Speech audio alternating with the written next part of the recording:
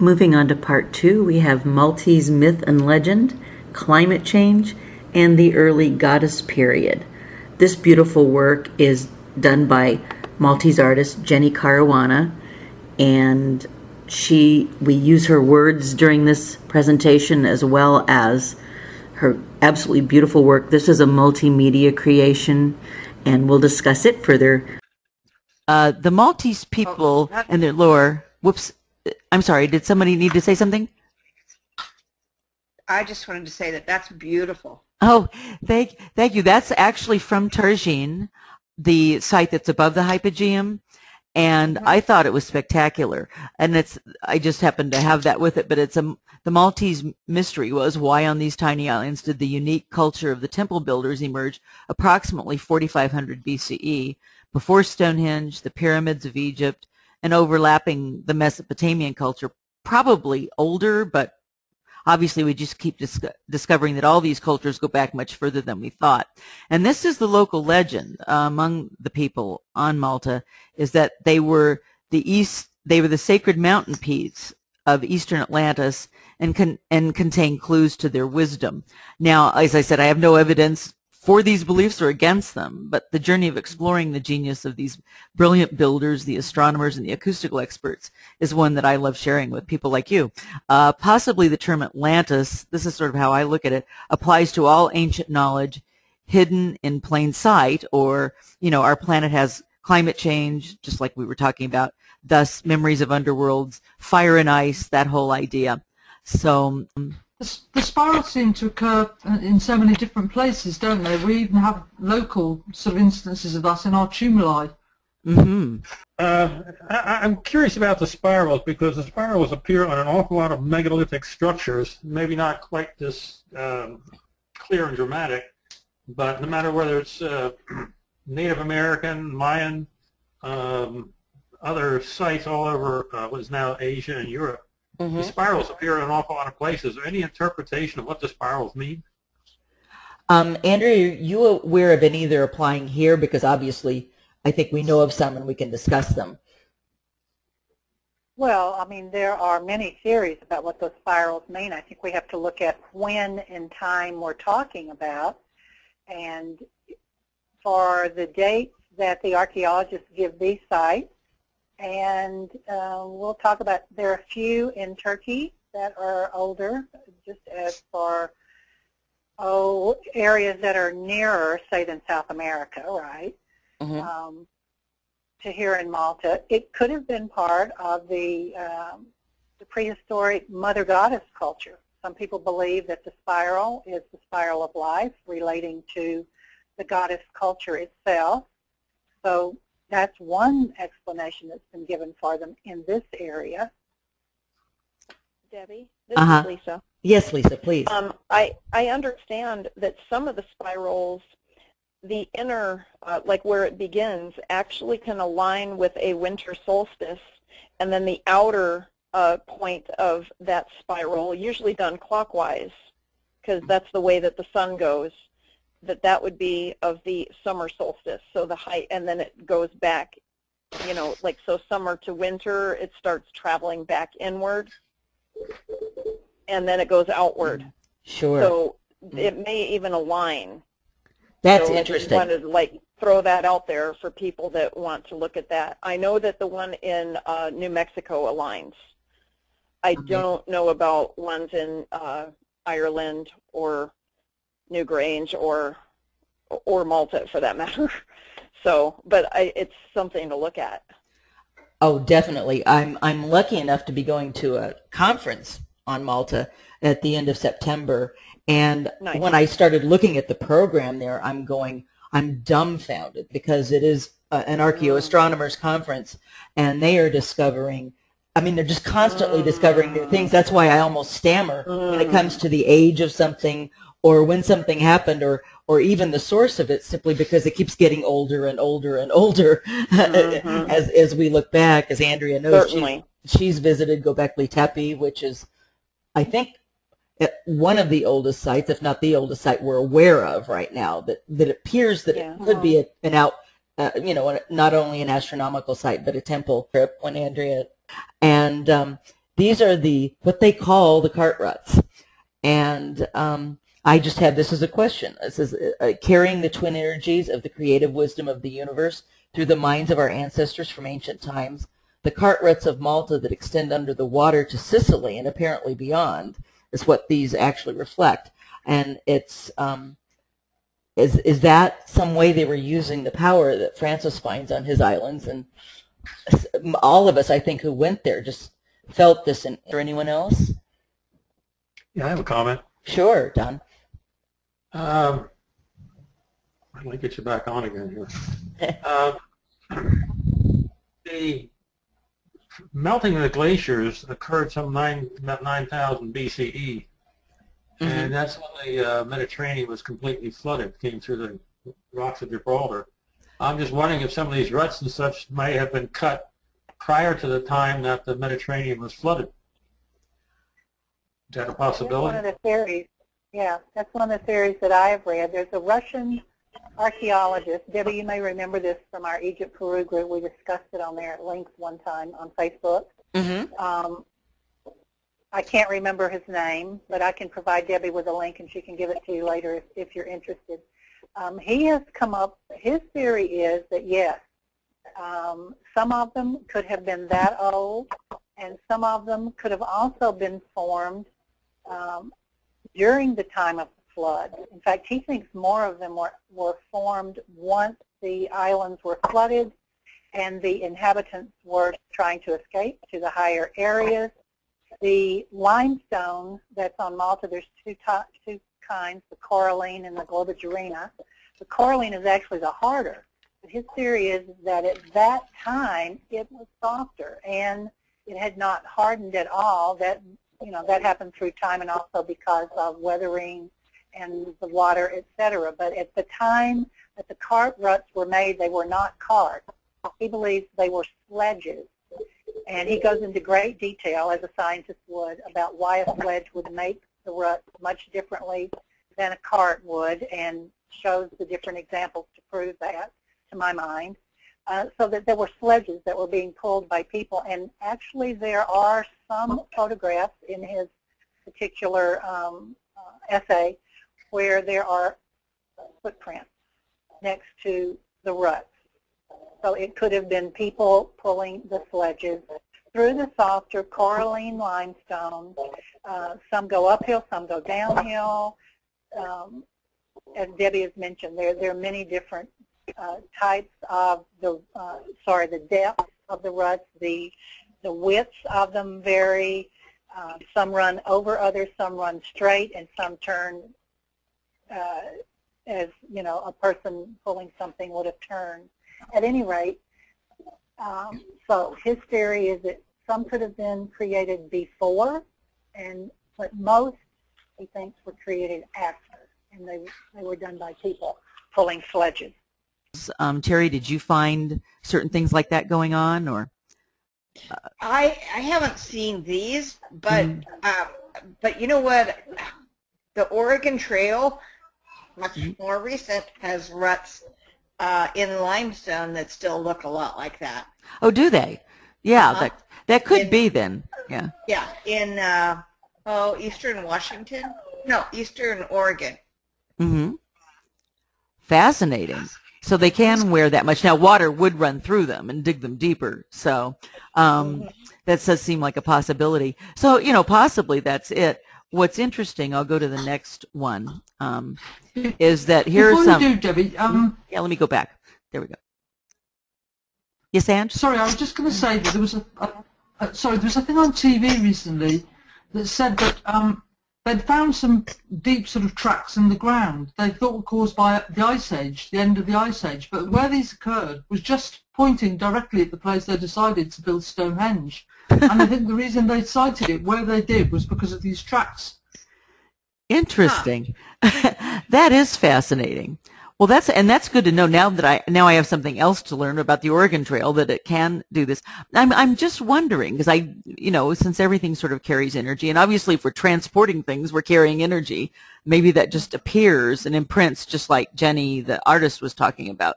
You know, emotion being imprinted on a place. from my point of view, what I keep seeing in history is that while we've been essentially taught that history is linear and that we just keep getting greater and better and we know more now than humans ever did, and we probably know differently, but from my point of view, from what I could see of history, it's very cyclical, and that basically we go through cycles, and because of it's kind of like the breath of our long breath of our planet. We have the warming periods and the cold periods and different events taking place, and those cycles seem to circle back around, basically like the Indians refer to as the yugas, where they actually have a set time where the yugas circle back around and you go through the different ages. The Greeks also had the same thing, where they had that. Cycles of time, I think very possibly there are cycles of time, and I think in today's world, those of us that are in developed countries are so technology focused that we've lost a lot of the other connections that we used to have. Same feeling I have, and I think same feeling as Angie's dog. I think also, Debbie, they knew, because we're talking about long enough ago that they, to my mind, these are much older sites than archaeology dates them. And if we talk about, they were the mountaintops. They were the islands that we have now. We only have the mountaintops of other islands that were there at the time of Atlantis, which I firmly believe in. Mm-hmm. And so when the water poured in through the Straits of Gibraltar and filled up the Mediterranean, and these became just the top of this great civilization. And it could have been in a former processional age, actually. It could be more than 10,000 years, 10,500 years ago, before, pre-flood. And consciousness on the planet was higher then. If we look at it through the lens of the yugas from the Hindu tradition, it was a much higher time, a different yuga than according to that tradition that we're in now. Just coming out of the Dark Ages, the Kali Yuga, moving into the Dwapara Yuga. But at that time, it was either the Golden Age of the Satya Yuga or the Treta Yuga, just winding down a little bit from it. So they knew about the cycles of time, and they knew that cataclysms happened, and they knew that only the stone survives. Writings are not going to survive on paper. Metal is not going to survive. Wood is not going to survive. What is going to survive? The stone. So I think Malta is an excellent example of what they put in the stones that we have now. And putting in means also those alignments that you're referring to, the astronomical alignments. So that's their way of telling us what was going on back then. And if we look at it, and you're much more knowledgeable than me about that, through the different astronomical alignments through time, they're also telling us what's going to happen in the future. I don't know. And this thing at the bottom is what most of the people from during the last ice age and later would have viewed, because they lived in the south-facing caves in the northern hemisphere. So they would have been watching the planets move across the sky just as she's drawn it in this drawing here, with that sort of arched triangular shape. And then you look up at Taurus, and this was from Lascaux Cave, which is 17,000, last they've said is 17,300 years old, they're estimating now.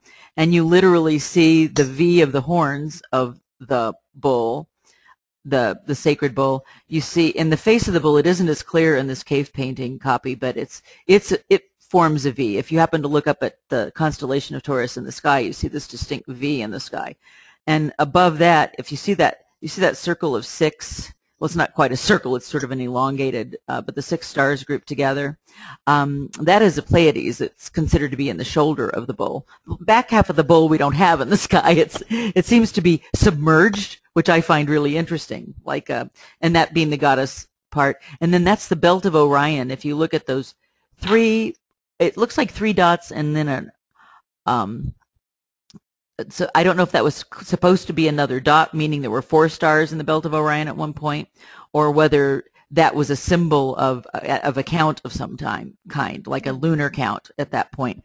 It's hard to tell which, but what's interesting is it does point, that belt of Orion points to the Pleiades, through Taurus, and then it points back down to the star Sirius, which was the goddess star in Egypt, the star in Canis Major that represents her and the loyal feminine principle. So, if we have any comments there, and that Gardalam definitely faces that direction. Where this was a photograph I thought was beautiful that Francis took of the equinox sunrise. It was a hazy day in Malta. I think that was in 2013. But he took the sun and that hazy picture through that V, the feminine V shape, delta shape in the rocks. And then this is just another, it's another beautiful painting from Jenny Kairana. This was called Oracle, and this was another one of her, average women being the oracles in the temple, and how they might have been imprinted in time on the walls, which I think is really beautiful. So this chronology is from the Heritage Malta books that are available at the various ancient sites. No, we know more, but Ardalam was actually 5200 to 4500 BCE. Then we had the Scorba period, roughly 4500 to 4100 BCE. And obviously things don't just neatly change like that either, so we're having overlapping in time. Then we get into the Imjar period. Gigantea, which we'll get into shortly, was 3600 to 3000 BCE. And then the Saflieni period it's the Halsaflieni hypogeum, so that's all in that Saflieni Targine period from 3300 all the way down to 2500 BCE. And then we got into the Bronze Age later, where 2500 to 1500, which took in the Minoan period, when they seem to have had an influence there.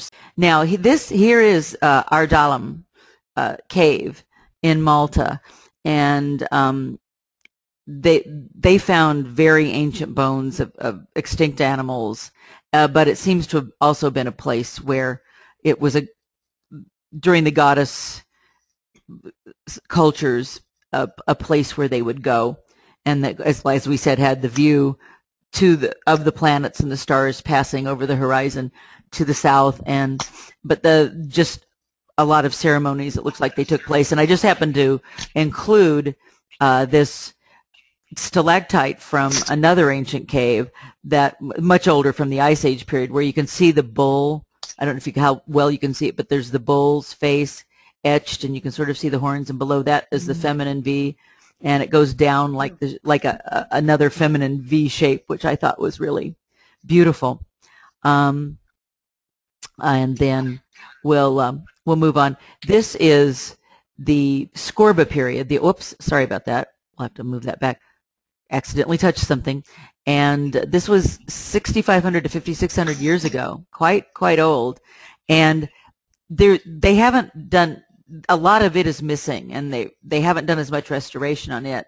But I noticed our artist, Jenny, did manage to really she said she loved the energy at the Scorba sites, and this is her painting Scorba Burns, which I thought was beautiful. And I have those senses when I go to these places of certain, you see the colors and feel the spirals or the swirling energies around you, and it's so intense in these places.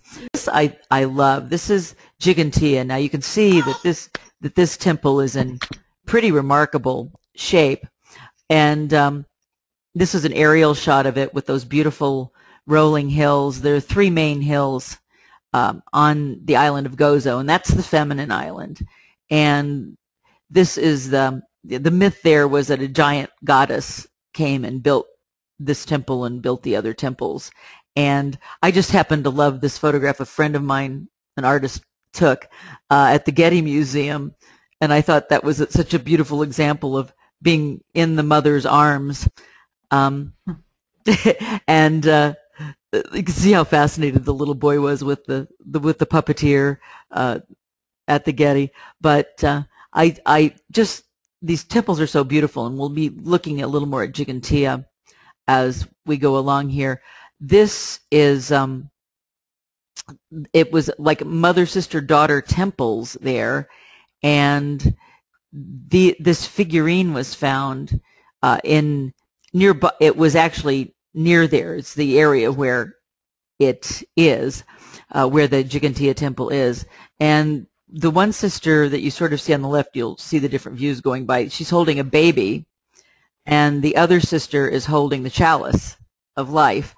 And at their feet, now this was the determination of Maria Gimbutas periods, and study all those from a mythic point of view. But she was referring to this red ochre that you see, and that was to be below their skirts, and that was determined by her to be the menstrual blood of life that carries on. And the round goddess shapes are reflected in the temples, and I just thought it was funny because we always talk about the bee goddesses, and I realized that it's also the shape of a bee. And the Minoans did celebrate the bee goddess. So, and the pleats and the skirts do have the counts have a meaning as far as different cycles in time and at cycles of goddess cycles in the sky as well. So just to point that out.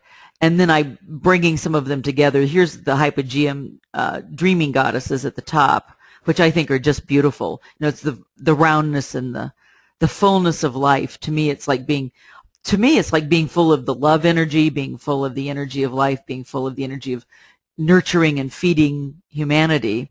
And that was their, I think, sense of the great goddess. And Picasso was looking at some of the Ice Age goddesses, and that piece on the top left was one of his pieces that was inspired by that. And then I loved the Rivera one here, again, with the very round shape of the woman making the food. And this other was another site we'll study at the end. Hajarim and Nidra, the last ones we'll cover. But you can see that they all had this rounded goddess feeling. And you see once again the red beneath the skirts from the red ochre that was reflective, and on her feet. It isn't quite as visible on her feet, but the menstrual blood of life that they celebrated. So pretty amazing stuff. And yes, please. So I was curious too, could these temples have been like, I mean, there's obviously the fertility aspect all encompassing here. So do you think it was a place for women during their cycle, and also could have been a place for fertility, you know, for, in terms of having children? I think a lot of people, and Maria Gimbutas in particular, promotes that idea, and the ancient goddess cultures, and I certainly view it that way. It just seems so predominant all around the world that, yes, I would view it as that. Any other comments by anyone? Yeah, it's pretty spectacular when you think of it. But I think those sites were considered, and like we said, whether they were sites of sexual union where people created sacred little people, and but also dreaming chambers. I think there are a lot of people who think that pregnant women, I know there's quite a bit of theory about that, the pregnant women were in the hypogeum and the dreaming chambers during their pregnancy. You know, they would be down there, obviously impacting the children, and I'll go into that a little bit more later as well. These are some of the chambers that were there that were so beautiful, and this is one of the symbols that was found, the fish-looking symbol. And this was the cave. This is the cave that's adjacent to it. And I make reference later to the duende, which is a Spanish term that we'll go into a little bit. But it's the riches of the earth speaking at Gigantea, where they bring the three muses, the three goddesses together to speak to us. And what I loved about this one really thrilled me, because when I just found this yesterday in Jenny's work, and those were the exact colors that I saw when I went to Gigantea when I was in the site. Just these rolling, it was like a rolling mist of beautiful blues and roses, and that just felt like a nurturing, nourishing feeling or energy there. And actually thinking in terms of the earth as a goddess itself, and which is an odd thing to say, because were they aware at that point in time that the earth was round? That is a thought. And I wouldn't be surprised since they actually were navigating then, as we find. I think it makes sense to us. We don't have a lot of proof of these things, but I think it really makes a tremendous amount of sense. And yeah, I always saw those egg shapes in it's just this richness and bountiful. And when you feel filled up with love for someone, you feel like that, you feel that big filled up shape. And I was quoting on this one, Federico Garcia Lorca, one of the poets I really like. He and Pablo Neruda were friends, and Pablo Neruda is my favorite poet.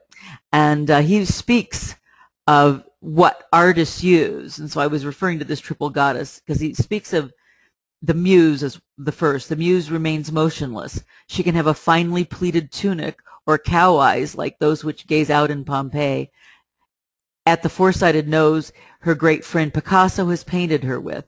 The angel can disturb Antonello de Messina's heads of hair, Lippi's tunics, or the violins of Mussolini or Rousseau. And then he speaks of the duende. That was what I was speaking of, coming from the cave. And he says, where is the duende? Through the empty archway a wind of the spirit enters, blowing insistently over the heads of the dead. In search of new landscapes and unknown accents, a wind with the odor of a child's saliva, crushed grass, and Medusa's veil, announcing the endless baptism of freshly created things. I just thought that was such a beautiful description of creation. And poets do say it well, don't they? And this painting... The right words. Sorry, the right words in the right order is the definition of poetry, isn't it? Yes. Something I don't master nearly as well as they do. But I love this painting. Yeah. Go ahead. I'm sorry. Sorry, I was just going to say, I suppose you could say the breath of life and get it in 3 words, but it's beautifully put. Yeah, he goes on actually about the duende on page after page, which is rather interesting and lovely. I just took an excerpt, but this painting is called Vortex. I forgot to mention that, which really describes it well. And then this is also one of hers, the legs of the goddess, and this one is from Targine, which we'll look at later. Giant, they're very large, beautiful. Looks like I'm going to have to click back in here.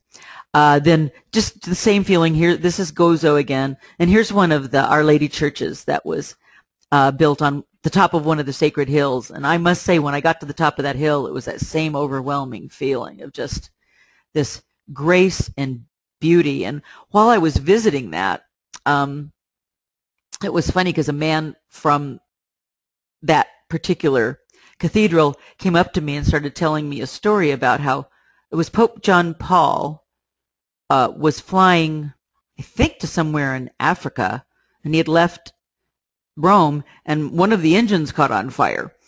And they had to land, and he said, could we please land on Malta? I want to go to, and they wanted to go to this, he wanted to go to the specific cathedral on Gozo. So he did, and he visited. And it's really, I mean, obviously he was loving that energy too, of the loving goddess and the nurturing spirit. And it carries through whatever religion, obviously. I mean, religions, I'm not always mad about the dogma that they have, but, and how people argue and hate each other over the differences in religion, but I do notice that there's that common thread of the reverence that we all have, and it is like mother love. And I just thought the Azure window here was such a stunning place, and it's another one of their sites that is so beautiful. And this statue was actually found in Gigantea, and it looks like, I'm wondering if that was like an offering plate or something on her head, or if it had some other symbol like a receiving sort of hat or something of energies, since that would be the crown chakra. Just some interesting thoughts. We don't know, but it's fun to explore. And let me go on to some more. I thought this was beautiful. This is another photograph that Francis took, and it was a woman, the soprano Miriam Cauchy, I don't know how you pronounce it exactly, singing Il Gigantea for the summer solstice in 2013 at the site. And I thought, when there's the moon above her, the full moon, I thought that was just such a beautiful figure. And it's once again the voices carrying. And out of that same cathedral that I just showed with the Our Lady paint, mosaic, there were beautiful mosaics in there. The Phoenix Rising at Gozo, Our Lady Cathedral, and then you can see that it's what an interesting thing it has. You can see the flames coming up, and all these pillars, of course, have all the sacred symbols. And you see that one that looks sort of like a snowflake as well as a cross. That, as you said, the music can form those shapes.